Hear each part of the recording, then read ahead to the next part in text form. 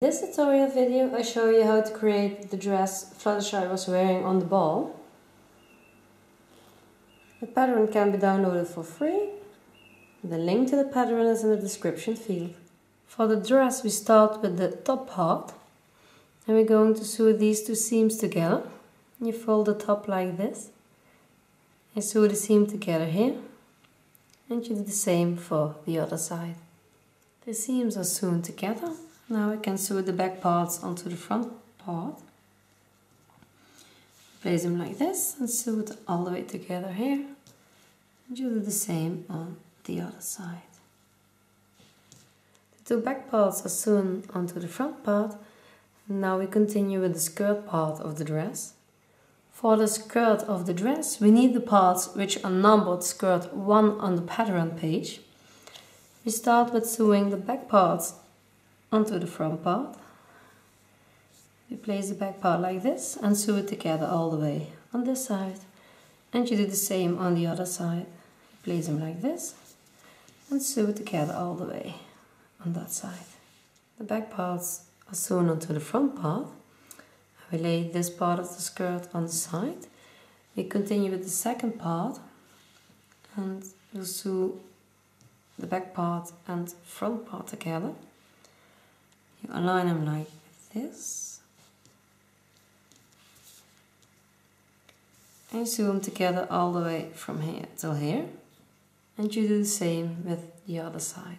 The front and back part of the skirt are sewn together. Now I will sew this small part on the front of the skirt together. Take both parts like this. You align them here, and then you sew it together this little bit, and this stays open. The two front parts are sewn together. Now you take the first layer of your skirt, you place it open like this.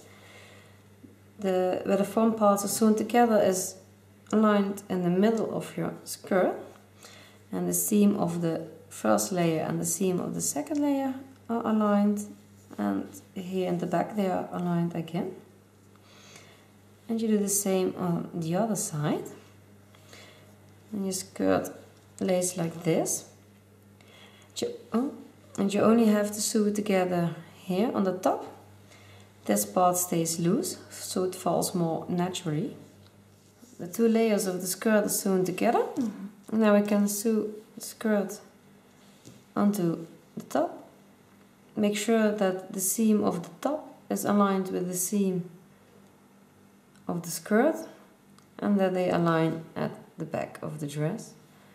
And you do the same for the other side. The top and the skirt part are sewn together.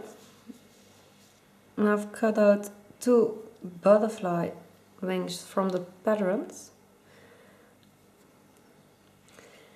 and they will be sewn in the middle of the skirt. One here and one a bit above it. The detail butterflies are sewn onto the dress. Now you can sew the two back parts together. First you need to sew the first layer of the skirt together, and when you're done with them you'll sew the second layer of the skirt together. When the back parts are sewn together, we can turn the dress with the good side of the fabric on the outside. As you can see, the first and second layer are separated.